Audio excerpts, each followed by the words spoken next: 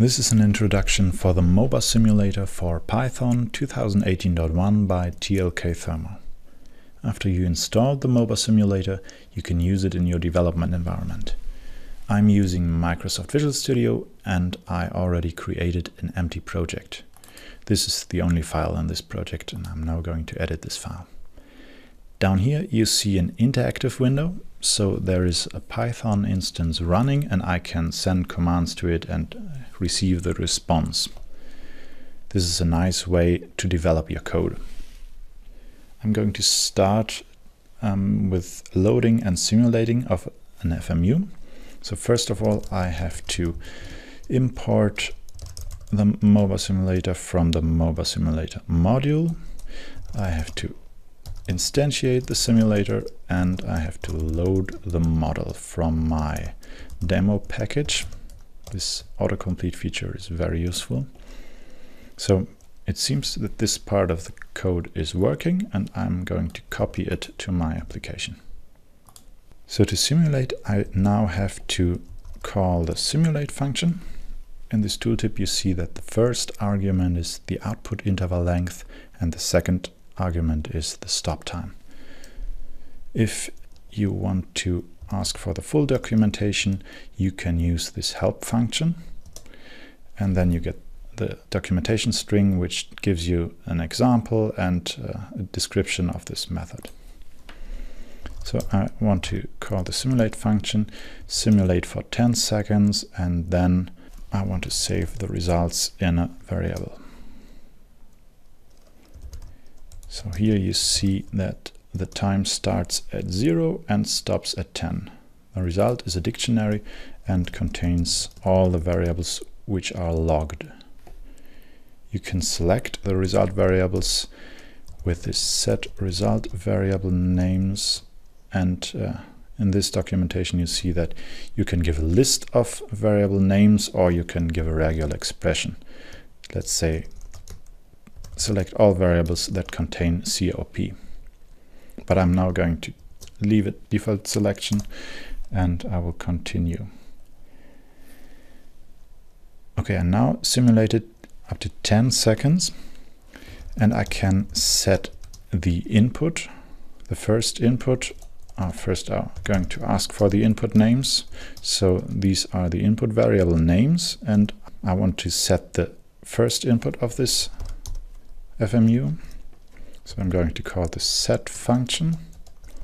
Set the input of the set function is a dictionary, and I'm going to set the first input to 15.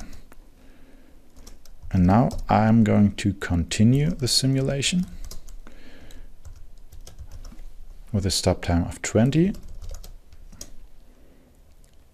And I'm now going to plot the results using pyplot.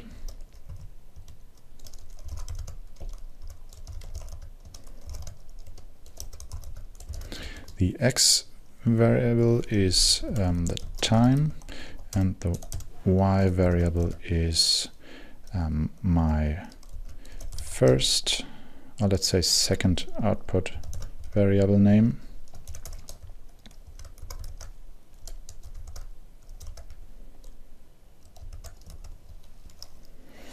And you can see that the simulation starts and then this is the response to the changed input. The log messages are currently not visible in this window. Usually they are written to the standard output, but this seems to be hidden in Visual Studio. So I'm now going to activate the graphical log window, which is also available in Excel. This is the log window. So if I now continue the simulation with a stop time of 30 seconds, then you can see that it starts at 20 seconds and stops at 30 seconds.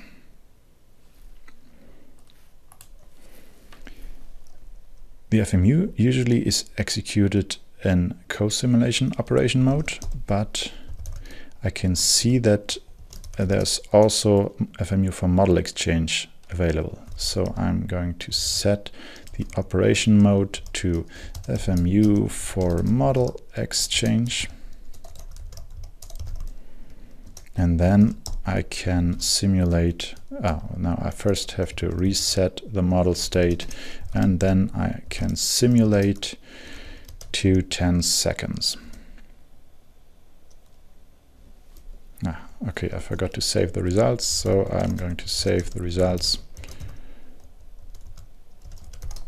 and the res variable. So here I get a little bit more information about the solver statistics, so number of F evaluations, and that the sundial CV ODE is used. I can also select the DAE solver. So first of all, I'm going to ask for the DAE solver list.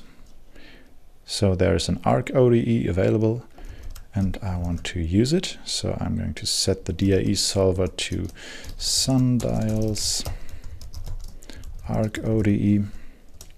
And then I'm going to simulate this. Changing the solver resets the model state, so I'm now going to simulate for a very short period because the solver is not very fast.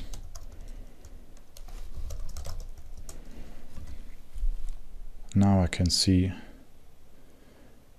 that the simulation is finished within a few seconds. So I can now use this code window to write a for loop. So first I'm going to create a variable for the results, then I write this for loop for I in range 5, and I will start the loop with resetting the model state. I will set the input of the first input of the FMU to 15 plus, let's say, I divided by 5. And then I'm going to simulate for 10 seconds and save the result in this variable. And finally, I'm going to print the time variables.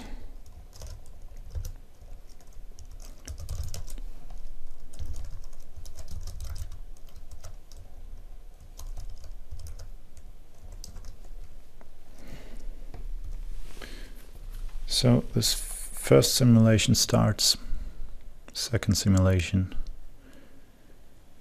third simulation.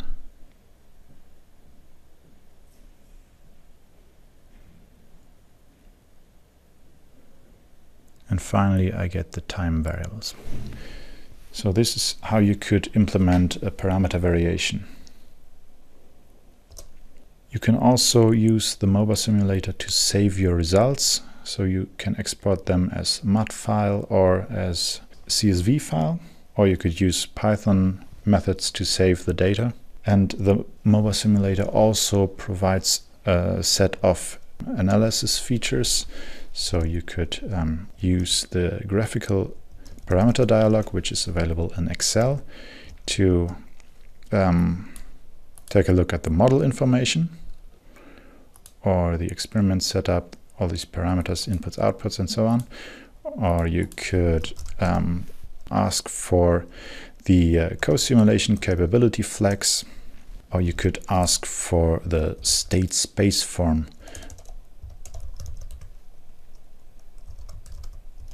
of the system. So this is what you would get as the directional derivatives of FMI2.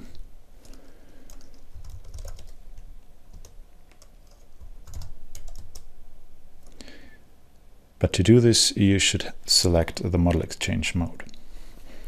There is also a set of experimental features, for instance, searching for the steady state, or get state and set state, or serialized state. These features are available down here, or multi-threading methods. So, but these experimental features are not fully ready yet, so we might change them in future. The state space form is also available for FMI1, so if it is not available, not provided by the FMU, it can be calculated using a difference quotient. You can also use the MoBA Simulator to load dymosim executables or Dymola result files. And it is a very robust and efficient C++ implementation, so it is not written in Python. It has been extensively tested against other software, so please check our cross-check results on the FMI homepage. And if you have further questions, do not hesitate to contact us. So thank you.